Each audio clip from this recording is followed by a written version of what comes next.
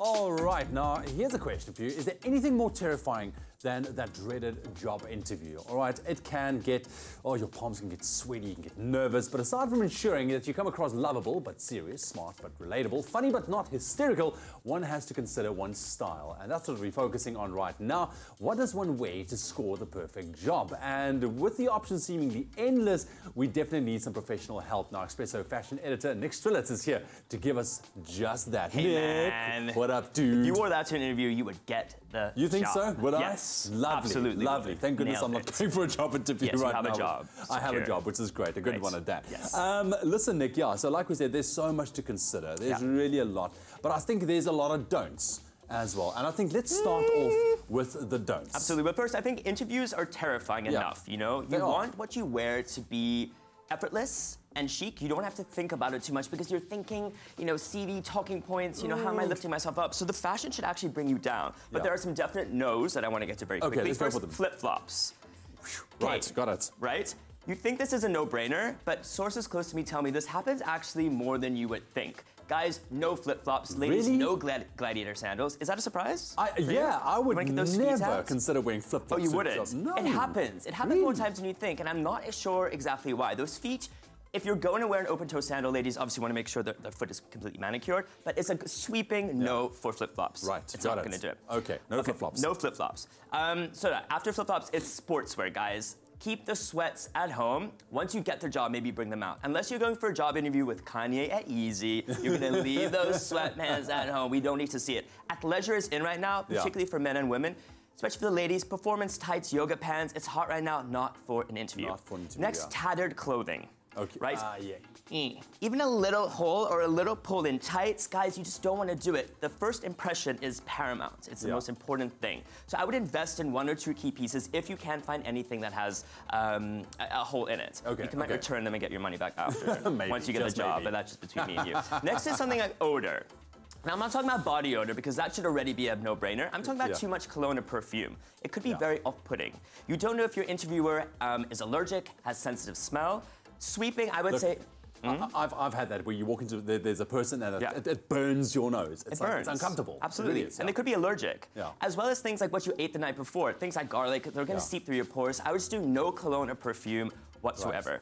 I think a good way to gauge the job environment that you're looking for is to go on a place like Instagram. Yeah. Look at the actual job environment of the place you're looking for, because a lot of times the job will post pictures of staff or they'll post pictures of a party and event. You can really gauge what the office environment is like. Look, let's move on quickly. I mean, there's a lot of don'ts. Yes. Okay, is there a couple of things that you do? Absolutely. The 2 most important things. First is fit. Fit is key. If it's too small, it's not going to work. If it's too big, it's not going to work either. You don't want the clothes to drown you when it's too big, and you don't want to be busting out of it if you're too small. So ladies, keep the shorts, short shorts, keep them knee high. Don't do too short a dress. Guys, make sure your tailored suit is absolutely perfect. Again, you have one time to do it.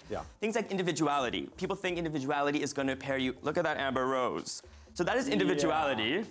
That is me at my prior job. I did not get the position. I'm sure you didn't looking like that. But again, you want to actually tone down your individuality for the job interview. Let that come once you have the job. Let your accessories do the talking for individuality. Just impress at first. Absolutely. Okay, cool. So fit and individuality. Run us through a couple of options that you brought with. Okay, listen. So I'm taking sort of classics that we've seen in the past and reinventing them for 2018. So something like the little black dress for women. So the LBD is a perennial staple. But this season, why not do a jumpsuit, ladies? Right? Even for fuller figured women, someone on the skinny side, something with a wide leg naturally elongates and lengthens the body. It's also in black, so you're still retaining the chicness and elegance and simplicity that black gives you, but we're giving it an update. Okay. Really beautiful. Okay, next is the tailored suit. I love a woman in a suit. Beautiful. Love a woman in a suit. Yes. But why not try a short? Right? That's different. Spring, summer, guys, we're doing a short. Listen, the length is absolutely perfect. It's just above the knee, so it's not going to cut your leg off and make you shorter, but also doing a little bit different touches for the season. It's not a quintessential classic suit anymore. Right. What shoes would you pair that with quickly? Oh, well, these I would do with a brogue or a sneaker. Okay. This actually, the jumpsuit, I would do with a black stiletto. You need to really pick it up. The shirt dress. So we talk a lot about the collared shirt for women, right? Which is a tried and tested classic. This season, we're doing a shirt dress. There's so many ways, ladies, that you can actually style this. You can put sweaters over and it becomes a skirt. You put a little bomber jacket and it cuts it in half.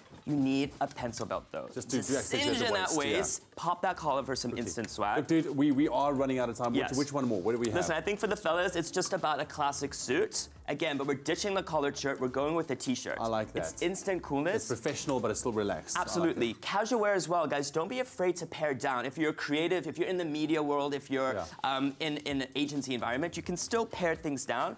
But pair it with an actual tuxedo trouser. Oh. You think it's two different aesthetics, but this formal trouser elevates the entire look. Like that. And lastly, guys, tonal black is so a no-no. It's too dramatic, it's too intense. Why not color block for this season?